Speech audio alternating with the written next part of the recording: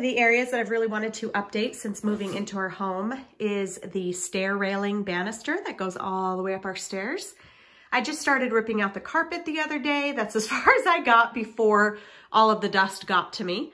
And today I am moving on because that project takes a lot of time and I really like to see progress. So I am switching gears. I will pull out the rest of the carpet in just a little bit when we figure out exactly what we are doing with the stairs. But in the meantime, I'm going to work on the railings and the spindles because we are going to be painting them white. One of the reasons that I was a little bit nervous about this project was thinking of sanding each one of these spindles. There's even a few more at the very, very top of the stairs. And I did not want to do that.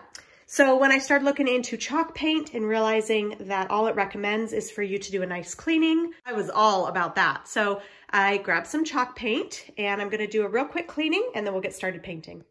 So you can just make a cleaning solution.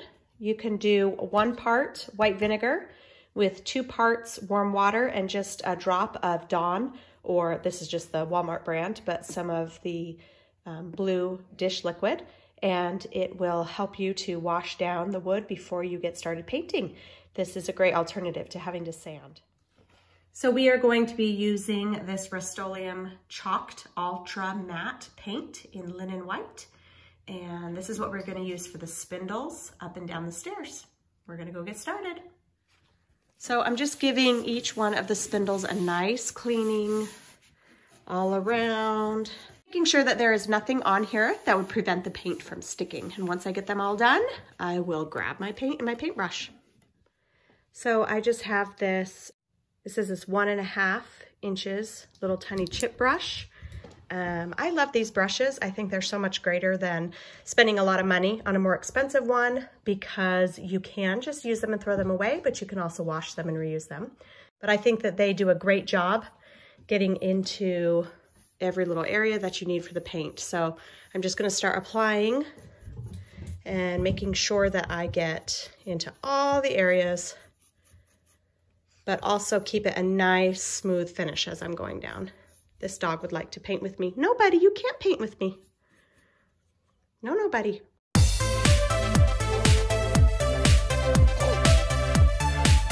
So I will do anything that it takes to not have to tape.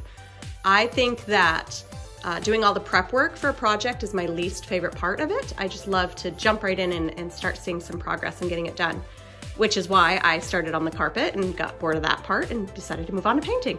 So obviously you can and should tape as you are going along, but I chose to start with the white and get all the spindles done in white without having to tape.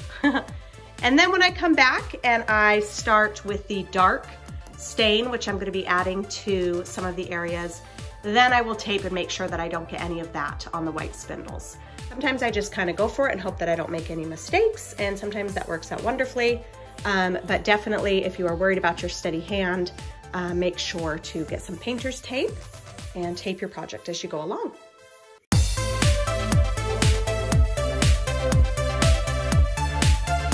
So I'm just gonna keep painting and get a first coat on all of these spindles, and then I will let it dry and add a second coat.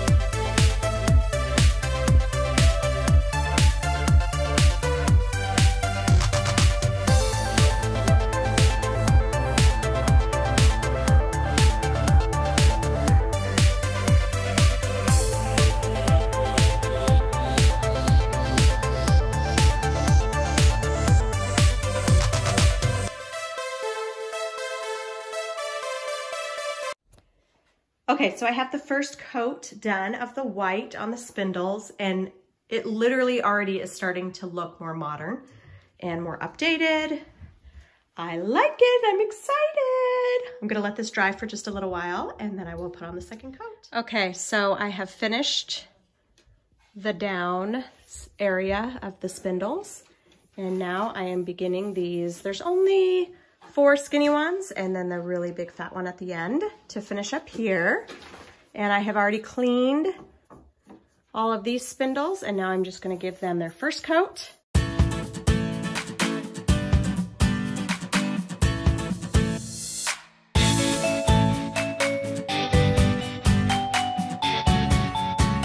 Okay, so I have almost all of the carpet off and I have decided to do the entire side piece white, as well as, if you can see the top 2 stairs, the back of the stairs are gonna be white, and of course the white down the side. So I'm gonna do dark on the handrail, dark on the trim. That's gonna be in the next video. This one is all about how to redo your stairs without having to sand. So I just wanted to show you how I have done 2 full coats. And then I go back and just do a smidge of touch up. There's just a couple places that need a little bit more. So it does take 3 coats of paint, which really 2 and then just touch ups in order for the paint to cover. But I did not sand. So that saved me so much time. Also, look how cute the puppy is. Hi, puppy. You want to say hi? Say hi. So we're getting there. It's looking really good. However, these last few stairs need the carpet removed, and it has been quite a challenge, I must say. These ones were hard enough, but man, these ones that are just the little side ones, they're tricky. Okay, so here we go. It looks so much better already. Even if I didn't finish the dark, it really does look updated and it looks just fresh. So I will finish the stairs and I will finish the stain in my next video. So check that out. I'm so excited for this to be done. So just to show you again what product I chose to use, it's the Rust-Oleum Chalked, and I got the linen white paint. This is just a quart, and I was surprised at how far it really went. They carry this product on Amazon, so if you just check in the description down below, I'll provide the link for you. It comes in tons of different colors, and it was about $20 for the quart that I bought. Not too bad. Thanks for watching.